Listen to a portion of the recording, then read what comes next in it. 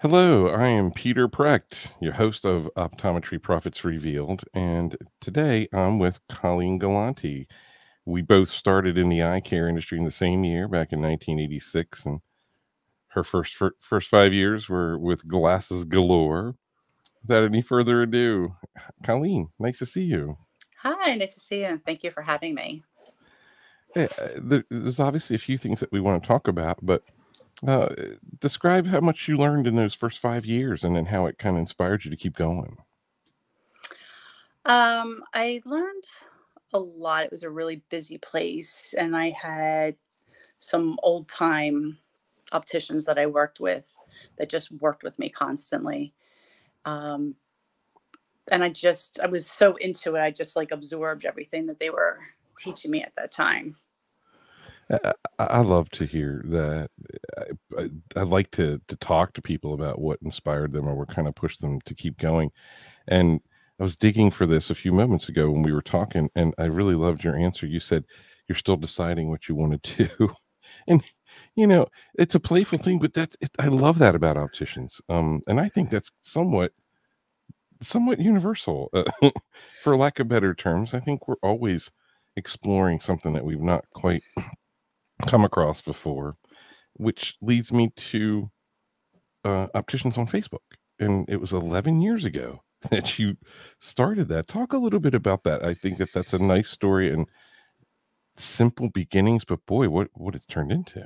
Yeah, so I was at a new private practice, and I was working alone, and just really wanted to um, find a place just to troubleshoot or just vent about the day. Right. And so I first looked for a group for opticians only at that time, and I couldn't find one that just didn't have, because I didn't want doctors in it. I didn't want their opinions, because they think Right. they know, and they think they know the stuff, but they Right. don't. And I couldn't find one. I wasn't looking to start one. I was just looking to join one, and I couldn't find it. That didn't have any, like, maybe like 12 members. I was looking for something a little more substantial. So then I created and invited all my optician friends that I'd known over the years, and then it just blew up from there. So it was really for me just to find somebody to troubleshoot with, where you get it quickly. Like, I could have called a friend, here or there, but they're working and you're trying to, Right. ask this, but you jump online, everybody's online, and then, and then you just would, type in, I'm having trouble with, this guy, blah, blah, blah. And here we are. And not everyone's available at the same time, which was obviously, the joy and the wonder of all social media. But for opticians to connect and connect as rapidly as they did, and my Lord, the numbers, you're, 34,000 Just about. Yeah. opticians. And I think that they resonate strongly with the back and forth that you just talked about.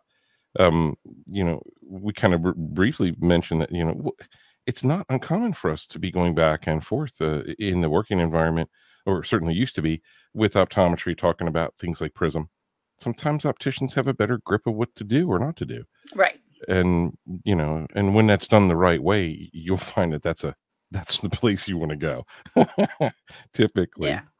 at least in my mind. And the fact that you kind of were looking for a forum and there wasn't one. Um, so you There was, I couldn't find one that was for us. Right. And look at how much that's resonated with people over, you've been in the 30,000 range for a couple years now, I think, which is just so you went very quickly to that place. And like you said, sometimes it's nice to complain about your day to people that have an understanding and can bring it back to make it relatable. Yeah. Because if we can't talk to anybody that has an understanding of what we've dealt with, uh, you know, and sometimes people have wonderful solutions on there too. Yeah. And our Um, and our and our job is so much different than others. It's it's medical retail. So, right, like, what else, exactly. where else do you have medical retail where we're dealing in a retail aspect but medical at the same time? So it can be difficult. And these artistic components of how to do adjustments, how to do it the right way, the fine tuning of materials, coatings. You're right. It And then we're dealing with money and selling, and Yeah, completely. So let's talk very briefly about the event that is coming up next month, the Mosaic Lounge event, and I'll leave that to you. Yeah, so that is actually coming up really quick. It's next Sunday, October 6th. And I'd been thinking about it for a few years of putting an independent show together. I think it's a little more affordable for independents to get out there than the big shows. And some of them are small, and those shows are really unaffordable, but they can do a lot of these smaller regional shows. And so I really wanted to do that for them in this community, which it's just a good area to just to Oh yeah, access, for access, to get there.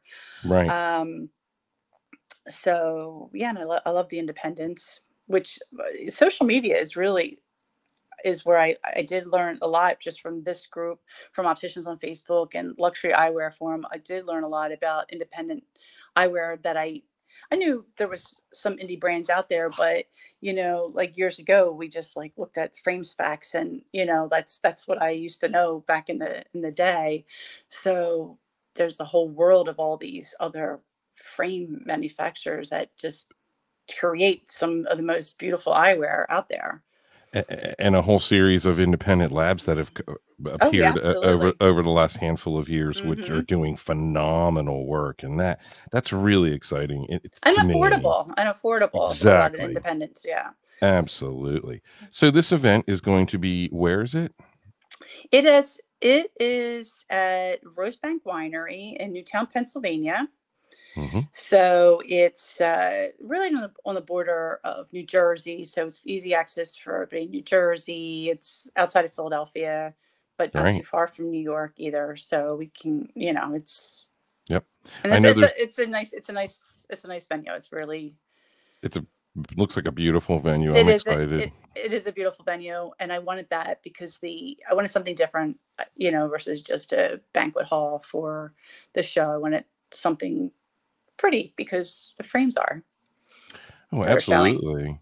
So the event is on the 6th and it goes from 11 a.m. to 6 p.m. You can register for free at mosaicoptical.com. Will there be any giveaways going on for opticians? There will be. So anybody that registers ahead of time will be entered to, because we'll be at a winery, so they do have a store with tasting and wine. Nice. So anybody that registers, there'll be pre-registers.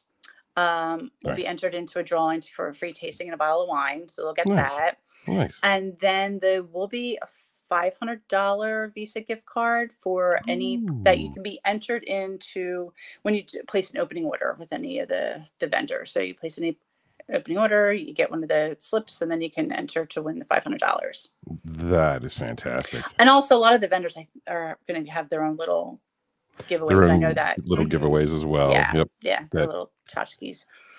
sounds like it's going to be a lot of fun. I know that it's a wonderful opportunity for opticians to have some one-on-one time, to talk with a rep or a frame line and not be bound within their practice. And that's always exciting. I'm a big fan of having some connections in a little bit of a downtime type venue.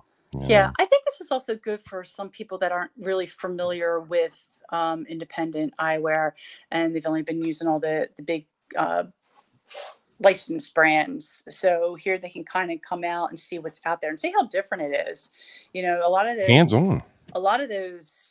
major companies, a lot of all their frame brands, so many of them all look similar. Right. Where here it's like, because where I'm at, we're mostly independent, and every once in a while you'll have a patient come in, it's like, oh, don't you have this brand, don't you have that? No. I'm like, and then my answer to them is usually like, why do you want to wear the same thing that everybody else in Newtown has?